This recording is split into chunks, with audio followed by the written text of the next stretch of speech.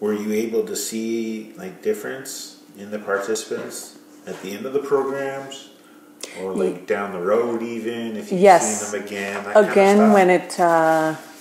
when it with some participants, we'll see them later on down the road, a couple of weeks, months even, and they'll come up to me and they'll say, "Oh my God, thank you for that program. You know, it really helped me." And they tell me about like where they're at right now and what they've been up to. And yeah, so there's stuff like that that's not really recorded anywhere because it just kind of, they just stop in, or they see you somewhere and say, "Well, thank you for that. You know, it really helped me, you know, see things and really helped me change my life around." And yeah, there was a few times that I had people do that to me. Right. Yeah. What sort of kind of going back to that initial acknowledgement that you were given a program and you needed to kind of revamp it to be more culturally appropriate. When you were doing things like that, did you experience challenges when you were trying to do this? I don't know, not really, not too much challenges because it wasn't very hard to, you know, incorporate simple things such as doing the smudging before program and, you know, talking about what they're thankful for and, you know, incorporating those 7 grandfather teachings into the program because there's so much out there that you can utilize when it comes to that. And when it came to certain topics, you know, it's just from my own experience, from my own things I've learned and gathered and know, like I was able to incorporate it easily. Like especially when it came down to, for instance, there was one topic on alcohol. So we had to teach these teens about, you know, drinking alcohol, you know, the risks and behaviors and what could happen and all this. And sure, we had to stick to some of that content that we had been provided in the binder. But then I would also bring in a guest speaker who can speak about the traditional aspects about, you know, that how that alcohol affects our spirit and how alcohol was never part of our culture before. Right. Yeah, and how our spirit becomes something else when you consume that alcohol. So it was stuff like that to incorporate, you know, to make it more, like have that cultural content for them to really grab onto. I think, it just, I guess, the more stuff that you learn and gather, you know, throughout your work experience and your travels, and you pick up a lot of stuff, right? And then you can really incorporate that into programming. Sure. Yeah. In other conversations that you and I have had before, we talked about kind of like jumping through hoops or hurdles to get things done. Yeah. Were these kind of experiences that you've had at the health center or at the Native Friendship Center, were there things like that to overcome, or was it a pretty kind of easy to work with environment, I guess? It was a pretty easy environment because already being, I guess you could like saying, an Aboriginal or Native organization, to do stuff such as smudging and things like that was easy. We didn't have to go through any protocols or anything like that to get. The only challenges that we would find when it came to certain programming is when we wanted to do land-based stuff, like if we didn't have the land to do it. Like if we wanted to incorporate like sweats, we didn't have our own lodge to do them and stuff like that. Okay, so as a challenge then, like how did you kind of navigate that challenge, I guess? We just had to look for resource people in the community that were able to conduct those or had their own lodges, and it's just getting in touch with them and sitting with them and seeing if they can be of assistance to the program.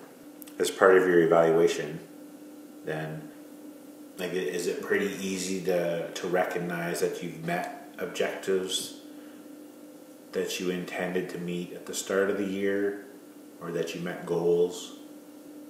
Yeah, because usually when we, at the beginning of the year, when we do work plans and stuff like that, right, we have to evaluate we have to look at our objectives and were they met and why weren't they met, and kind of make a little write down an explanation of why a certain thing wasn't done, or maybe why it didn't work out so great.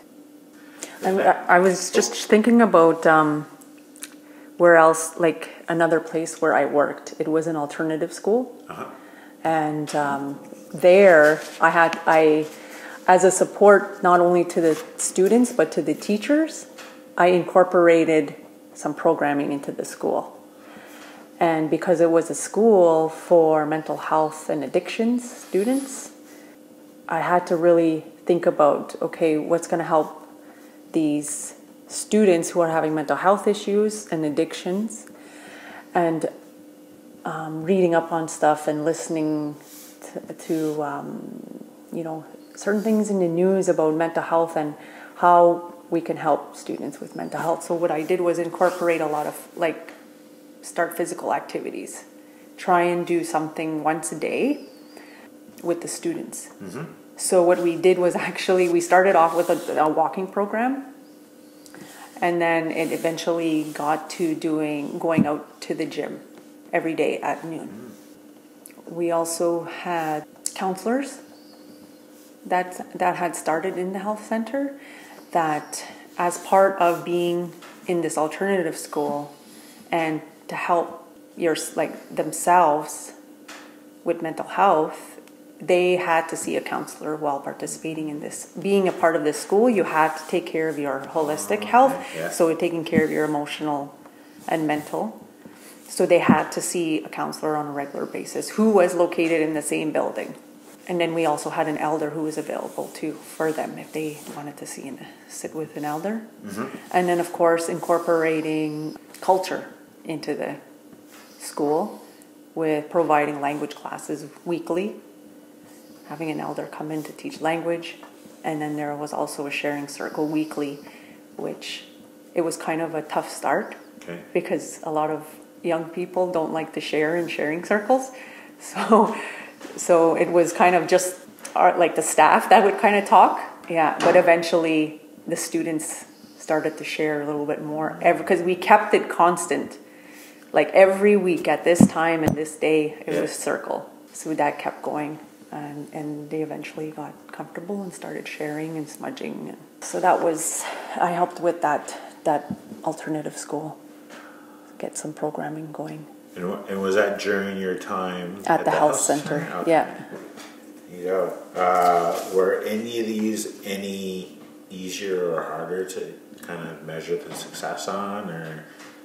Again, we're just looking at attendance-wise, like the participants and how much they would share or how much they would show up for certain things.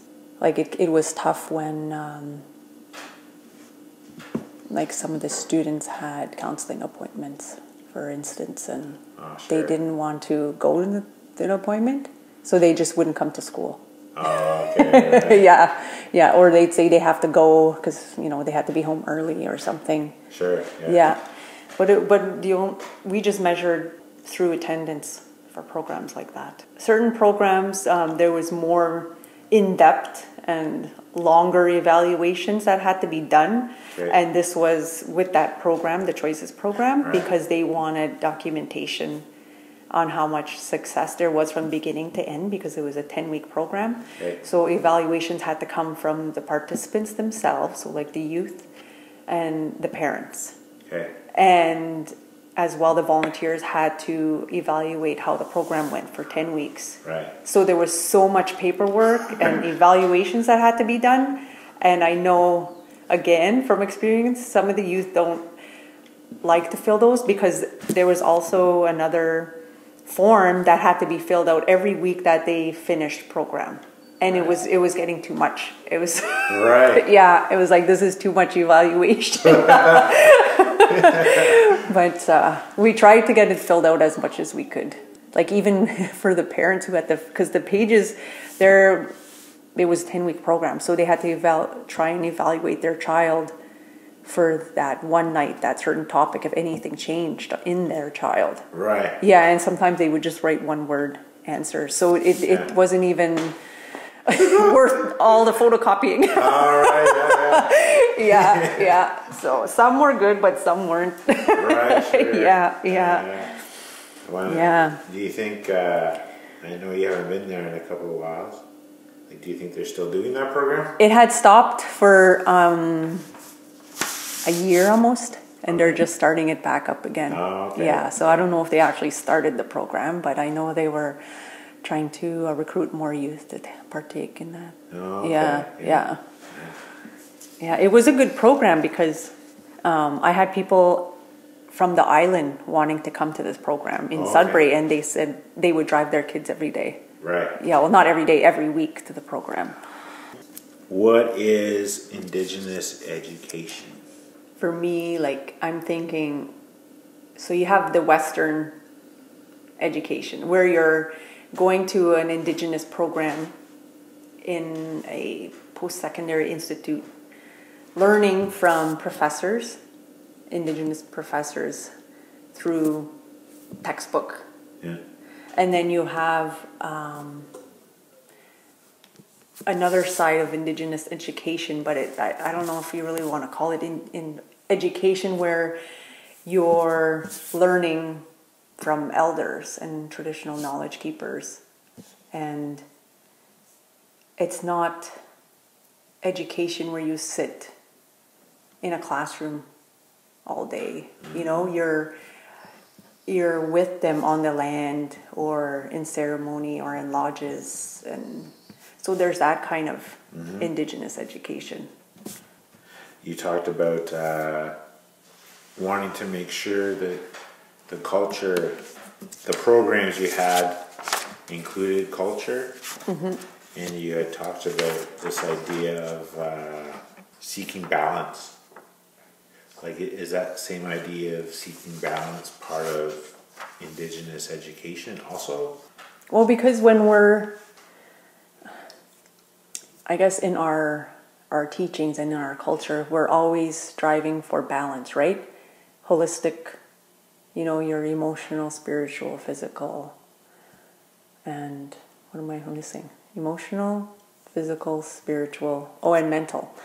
Yeah, so we always want that balance, right? So when we're not getting enough of one of them, we're off balance. Like, if you're not feeding that physical aspect, there's something physically going to be wrong. Your health wise, there's something going to be wrong. Or even with your spiritual, if you're not feeding that spiritual aspect, whether it's cultural ways or, you know, if people believe in more Catholic ways or whatever their spirituality is, if you don't have that, there's an imbalance there. And so when I do programming, I try to make sure that we have all of that incorporated into the program, so people can feed their spirit and having all of that incorporated. You also talked about languages in programs. From your perspective, how does language fit into Indigenous education?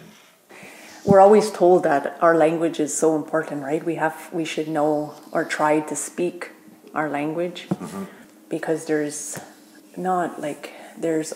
only, I guess, a certain population that can speak it, and if we're not going to learn it now, it's eventually gonna, kind of disappear. So a lot of people now are really learning their language and